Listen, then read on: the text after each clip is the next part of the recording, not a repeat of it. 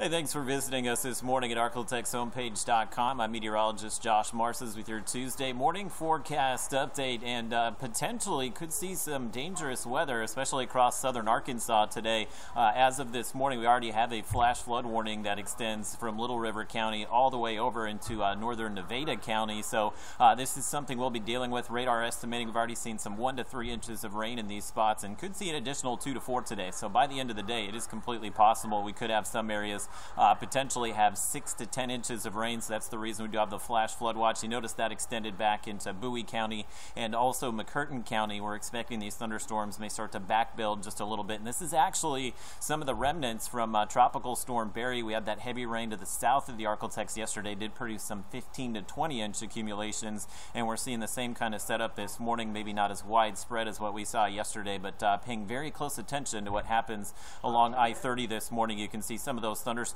just kind of clipping the northern edge of Howard County and Hempstead County to start out the morning so far. A lot of thunder and lightning associated with these. So two different weather patterns today. We'll have this kind of persistent band of rain and thunderstorms across the northern Arklatex, and the rest of us will start that slow drying today. May see some spotty showers and maybe a few thunderstorms I-20 and southward, but for the most part the rain expected to remain across the northern Arklatex today. Not only that, but we could be dealing with some high wind gusts with some of these storms. So the Storm Prediction Center does have that marginal risk of severe storms out north of I-20. Does include the Texarkana area. And as far as Futurecast, notice it lines up really well with where the rain is this morning. It actually scoots it off to the east, but it does develop some more activity as we go through the afternoon and evening, which is just unneeded rainfall in those locations at this point. So this is something, the potential for some flash flooding to occur, and not only this morning, but as we go through the day today, as we are likely going to see some persistent development there along and north of Interstate 30. So again, flash flooding, #1 weather-related killer in this part of the country. So make sure you turn around, don't drown, don't go around any barricades, as that will be the issue today.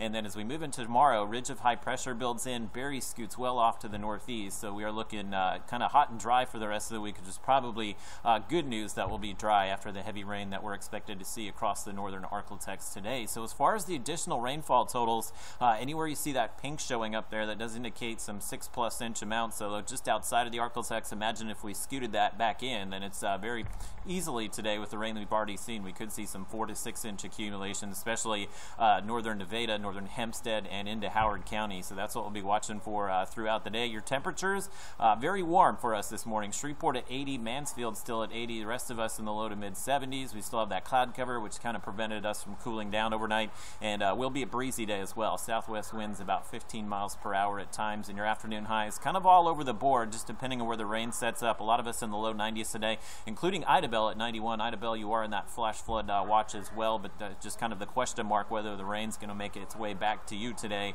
But just know that you are in that flash flood watch today. Things dry out for the remainder of the week, so that means we're back to July with highs settling into the mid 90s here, and it looks like the next decent chance to rain, if not late this weekend, will be early next week.